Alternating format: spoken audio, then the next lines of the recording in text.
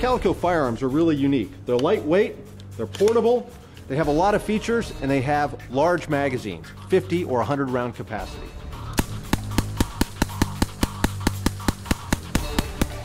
The official Calico slogan is "The revolution in firepower has begun."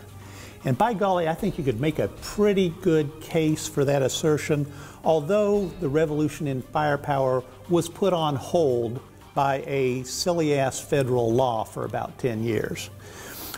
Calico makes basically two designs, a 9mm semi-automatic and a .22 semi-automatic. Now they take both these basic actions and offer them in either carbine configuration or pistol configuration. There are a number of things to like about the Calico. It's very lightweight, uses very modern manufacturing materials. There was one problem, and that was not necessarily a design problem, that was a federal legislative problem, the assault weapon ban of 1994. Now this was a little American manufacturing company producing a very novel firearm, and basically they were put right the hell out of business by the 10-round ban. The Calico, the gun that the Crime Act of 1994 killed. It disappeared after that because the gun was focused exactly on its magazine, and the magazine was what got outlawed. That disappeared, that evaporated. And the poor guy, his business just went poof when that happened. And it never reappeared. The idea apparently was an intriguing one because the Russians, in an experimental submachine gun, copied it virtually line for line. The gun was called the Bison. It was an intriguing idea of compacting a large magazine capacity longitudinally, which nobody's done before.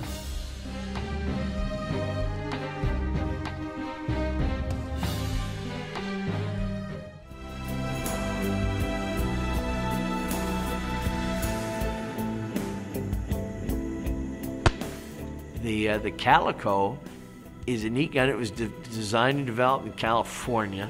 It looks futuristic as hell, and it jumps every boundary. It takes things that we all take for granted with firearms designs and just jumbles them up. And in so doing, actually comes up with some pretty cool stuff. The Calico is probably more recognizable for its use as a simulated laser gun in science fiction movies. Some serious, some not so serious. You'll see it in Total Recall, the original, not the remake. You'll see it in Spaceballs. And for anyone who lived through the 1990s and can remember that era prior to the 1994 assault weapons ban, you might remember that these were abundantly available. This is the M-900 Calico light weapon in 9mm Luger. They also had the 100 series, which fired .22 long rifle. The fact that the ammunition is on top of the gun and the actual magazine is part of your sight picture allows you to keep an eye on the fact that, well, you may or may not be running out pretty soon. You can't see that with any other gun that where your magazine, where your ammo count is. And it balances the gun. Having that magazine up top literally balances the gun, and as you shoot it, you don't lose, you don't have to compensate for changing shifts in balance because you're shooting 50 or 100 round mags out of this gun, and it's a great gun as far as its practicality and its durability. It's a very ungainly gun, especially the semi-automatic pistol. So you've got a pistol that works on HK principles. It's a delayed roller locking blowback mechanism. But you have this little gun making use of polymers and other space-age materials, whatever that means, and it's just unbalanced. It's ungainly. The carbine was a much better idea because it handled a lot better. And when you put the gun between the hands, yeah, it pointed fairly well. There is a version of the gun actually made today because the crime bill expired in 2004. The limitations on magazine capacity, it seems, didn't have anything to do with crime, so they were allowed to expire.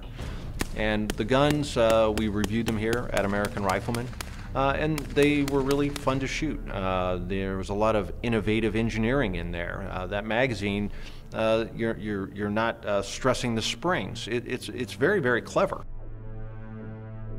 But this helical magazine, when mounted in a firearm like the Calico M-900, it gives the firearm these really sleek lines when you consider firearms that were abundant and popular at the time that this was introduced.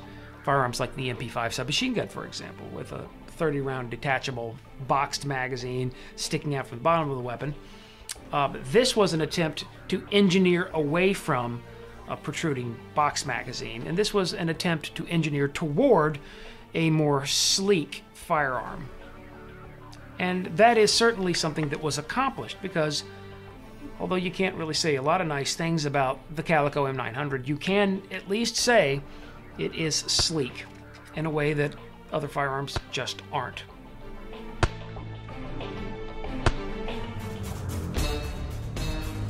There are plenty of the vintage Calicos out there, but the guns too are in production.